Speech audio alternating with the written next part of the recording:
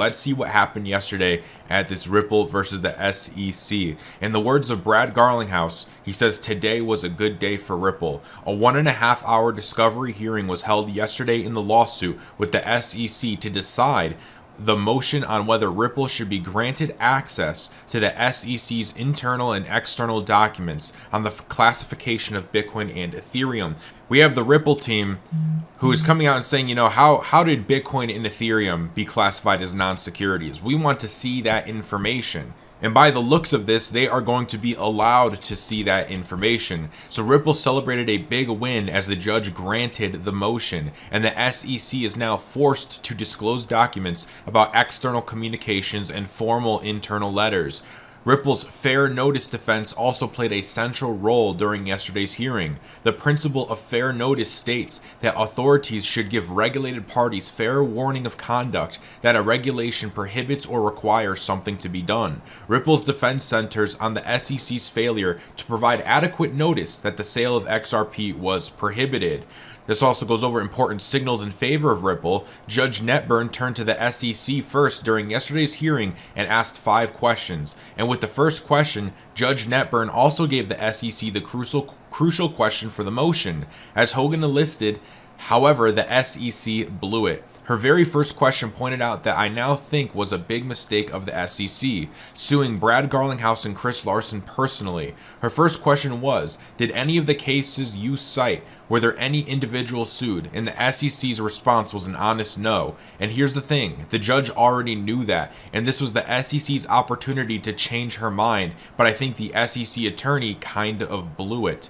Yesterday's victory sends 2 important signals for Ripple. The first important aspect of Ripple's victory yesterday was that the SEC will have to create a so-called privilege log of documents. It's a summary of documents that the SEC has. Ripple can use this to find additional references and more information. Hogan concluded about what it means for the litigation going forward and says, now if there is a smoking gun type of document out there, in the next 30 days is when the SEC will look to get out of this litigation. This also conforms with Gensler getting on board. So if that is going to happen, look for sometime in mid-May.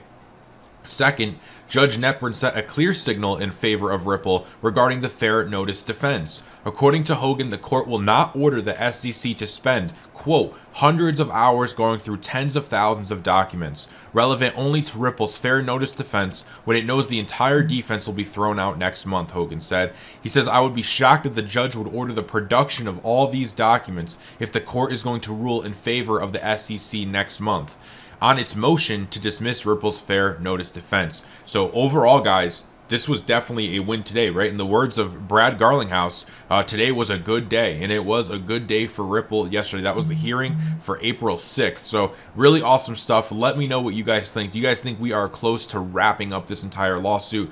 Let me know your opinions in the comments below. Hey, if you enjoyed this clip and you want to see the entire video, check the first link in the description. That link will link you back to the entire video that is posted on my main channel. Make sure you subscribe to this channel if you like short and to the point videos on specific crypto topics. And if you want to see our full length videos and stay up to date with our daily shows, then make sure you go and subscribe to my main channel, The Digital Investor. If you guys could also do me a quick favor and tap the like button, it helps a ton for the YouTube algorithm. I really appreciate all the support that you guys choose to give. And with that said, I will see you on the next video.